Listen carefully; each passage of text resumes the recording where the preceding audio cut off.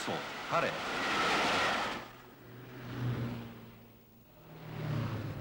Everyone trying to get somewhere.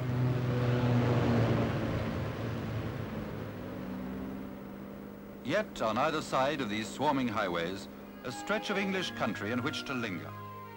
A place out of this modern world where the simple pleasures are enough.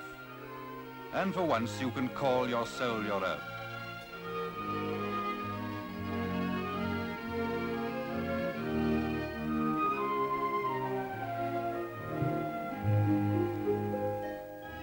This is the New Forest in Hampshire, sometimes called a miraculous survival of pre-Norman England. Tall trees, wandering streams, open heathland. The forest ringed round by townships bound up with Hampshire's history. Lymington, its Georgian elegance undimmed. At the edge of Southampton Water, Hythe, quaintly bow-windowed. To the west, Ringwood, lively on market days. And Fordingbridge on the River Avon. For a few hundred yards, the Avon itself a forest boundary. Its valley hardly changed since the conqueror hereabouts marked out his royal hunting ground. And the Saxon locals named it the New Forest.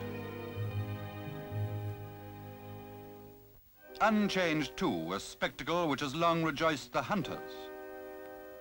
Today's descendants of the deer which once were royal quarry. Nor can the habits of the roguish Brock, who gave his name to Brockenhurst, have altered in all these years.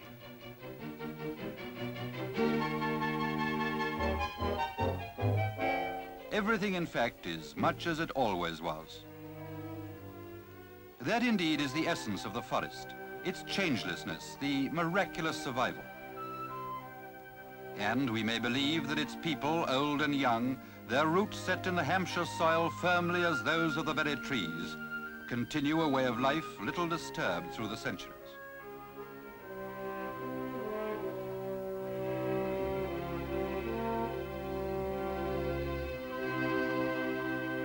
At this spot, William Rufus was killed by an arrow.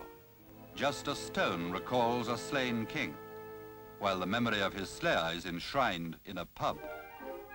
All over the forest you find links with the past, whether the gaunt relic known these 200 years as the Naked Man, or the ancient but still flourishing Knightwood oak, which tradition at least insists was a sapling when Coeur de Lion went off to the Crusades. At Lyndhurst, capital of the New Forest, history again. For here is the Queen's house. Early Tudor, and within its walls, the courtroom of the forest verderers, where the ancient forest laws and rights are still administered.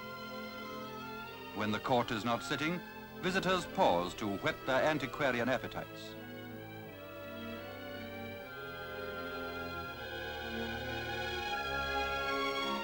From the Queen's house, in the shadow of Lyndhurst's modern parish church, to village churches steeped in the past.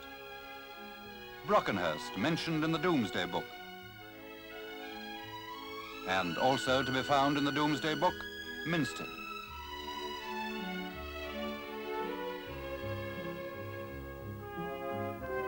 But it is at Beaulieu, its neat houses of mellow brick, that you come upon the most precious of the forest's ecclesiastical treasures, the lovely ruins of Beaulieu Abbey. Time has softened the scars of Beaulieu's destruction, and today it is again for many a place of pilgrimage.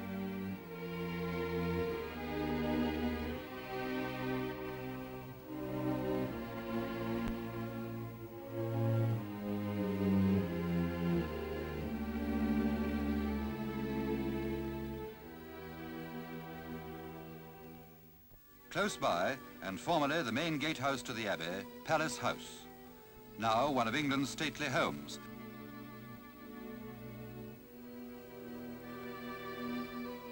Here too, visitors are welcome.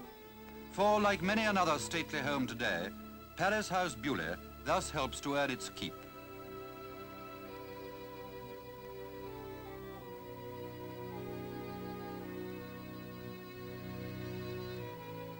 A museum within a museum, veteran cars.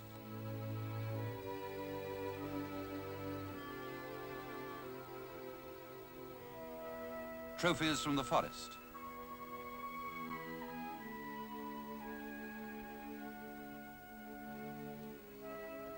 And a reminder that at Buckler's Hard, not far away, were built those wooden walls which saved us in Napoleon's time, among them Nelson's Agamemnon. Go to Buckler's Hard today on Beaulieu River and you step back a couple of centuries.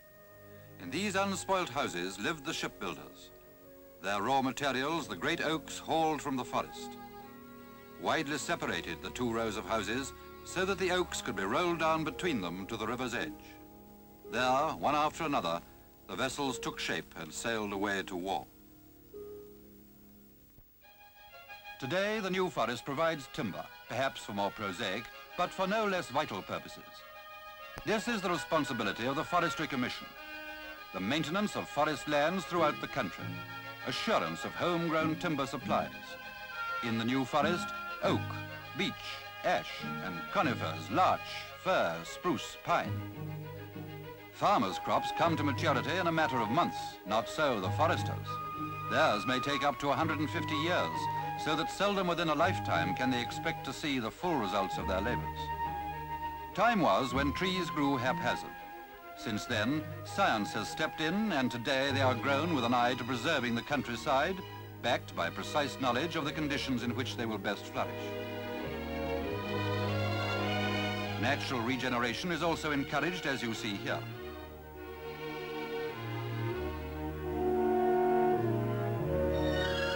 Periodic examination, measuring girth and height. Thinning, so that the remaining trees grow straight and unencumbered.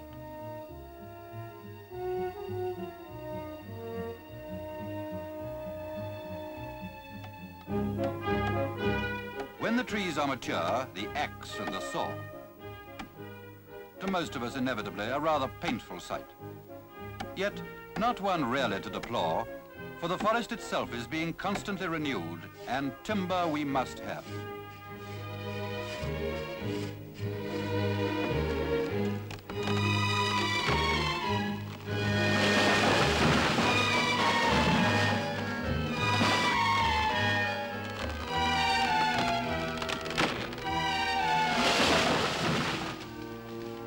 Timber for pit props, for telegraph poles, for railway wagons, for scaffolding and ladders. Timber for the construction of our homes, from window frames to roofing, for furniture. Anonymously, inconspicuously, the perpetual harvests of the New Forest are distributed over the land. Only when trees die do they begin their second, more useful life.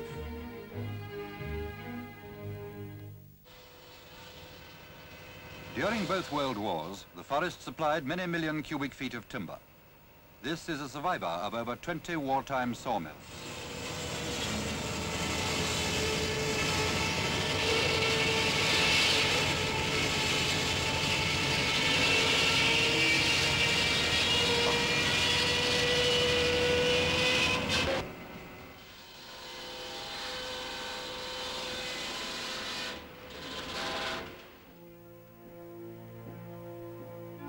Various forest handicrafts have evolved from all this traffic in timber. The manufacture of fencing and gates of the traditional English design.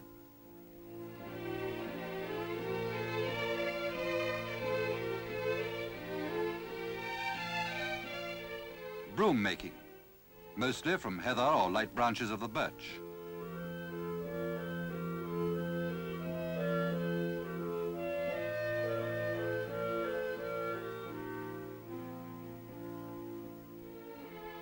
And brooms of another type, their use peculiar to heath and forest land, fire brooms.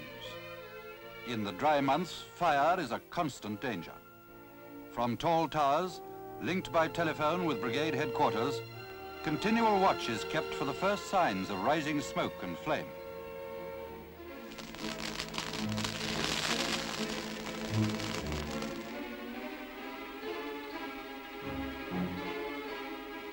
In come the firefighters.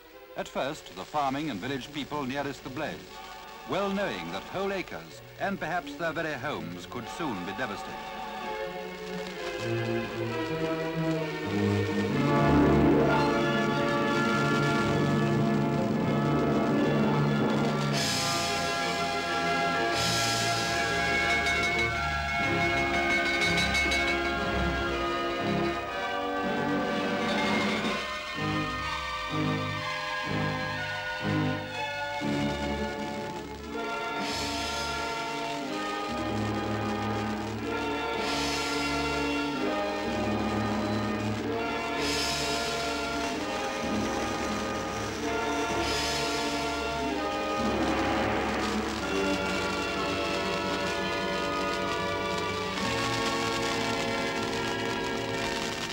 How did it start? Perhaps a smoker throwing away a burning match. Picnickers, perhaps, careless with a stove. At any rate, let this be a warning to them. Farming. In forest country, of necessity, not on a great scale. A matter of small holdings, but flourishing where the open stretches of land allow.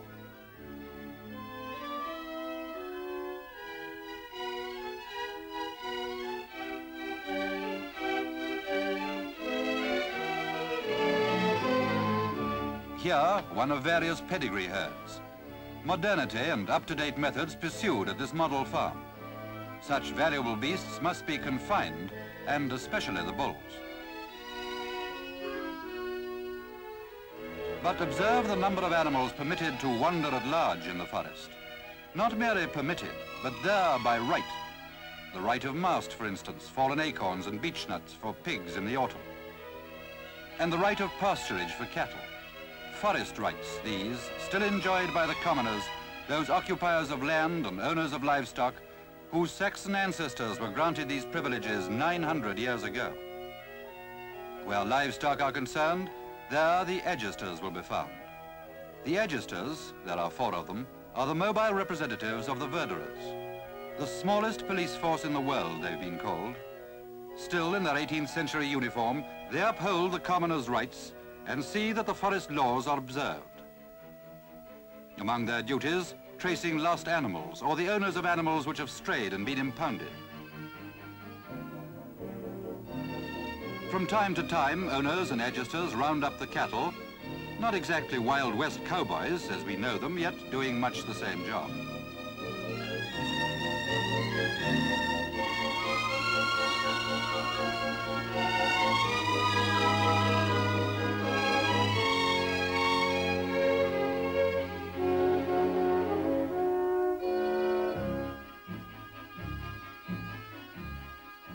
Rounded up for the markets and for the checking of brands, so that each egester can recognize the cattle which belong to his particular area. Tails are clipped in a distinguishing fashion.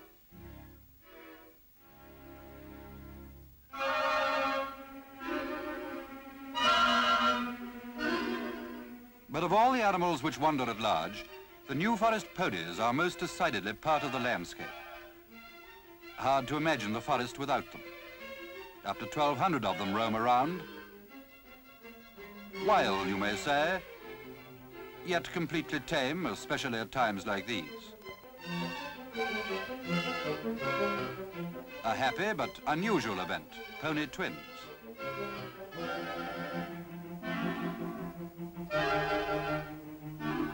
The ponies' demanding ways are shared by the few forest donkeys, also free to wander.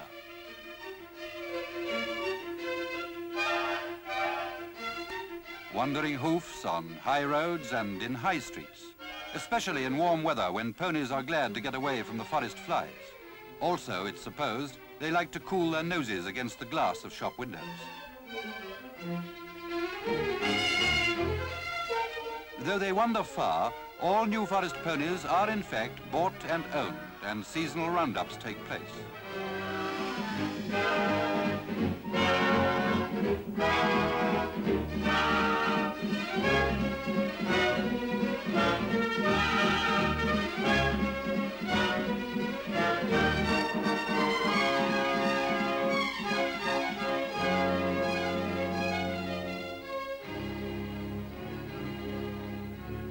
So the owners check on their property and prepare the ponies for the sales which are regularly held. 18, 18 bid, at 18 guineas, at 18 and I'm selling herself at 18. Well done. And the buyer is? A pony sale draws the countryside, owners and prospective buyers, and those who just like to look on. At one time, most ponies were destined for the pits, but no longer now.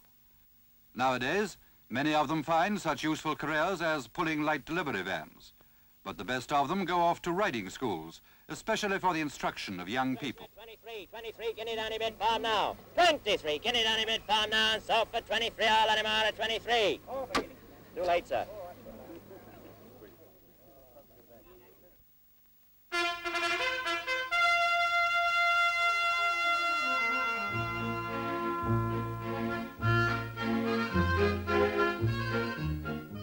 It is on the best of the forest ponies, we said, that young people are taught to ride. And here is a riding school with a difference, a riding camp.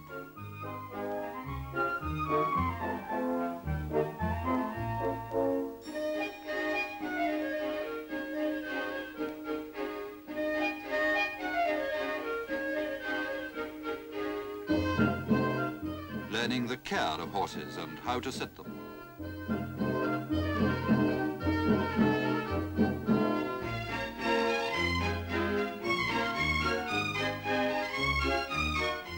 From schools like this, the riders graduate to the gymkhanas, horse and agricultural shows, red letter days in the forest social calendar.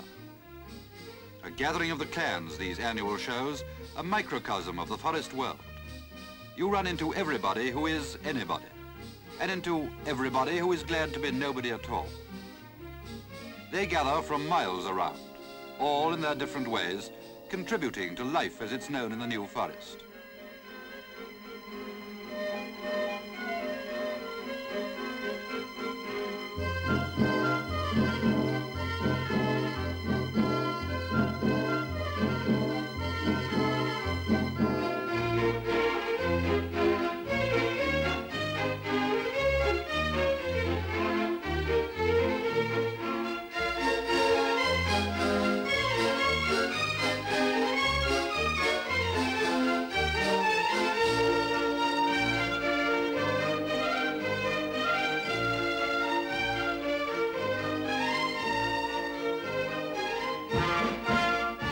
Not Miss New Forest 1953, 54 or any other year, but our homelier favourite, the Carnival Queen.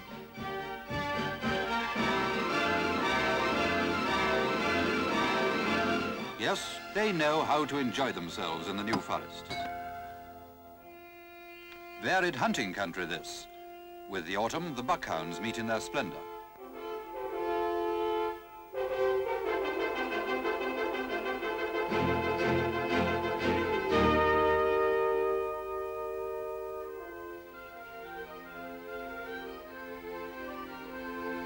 Foxhounds. Autumn and winter is their season as well.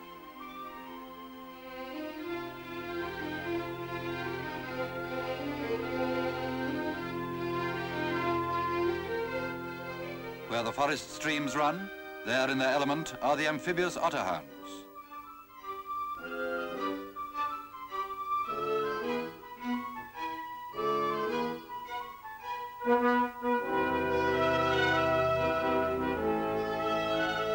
And nosing their way through the heather, the beagles.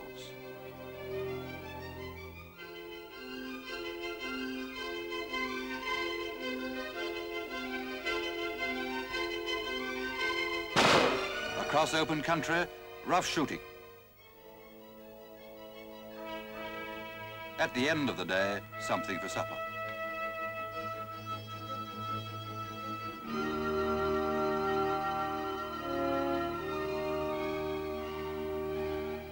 A change of scene in this panorama of New Forest sport and pleasures, the sunny stretches of Bewley River.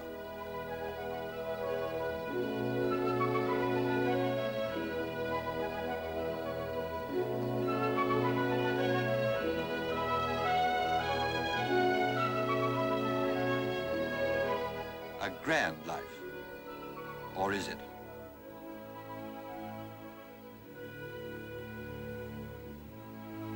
To test players, the glory. But there's no cricket like village cricket.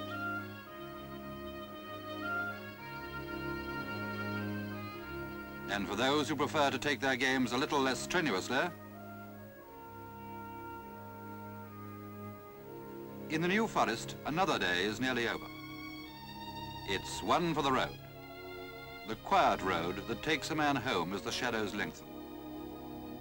Perhaps something of the serenity of this forest heritage touches those who live there. Kind hearts you will find, and gentle people. No county in the land but offers something peculiarly its own, making up the pattern that is England. Hampshire offers the New Forest.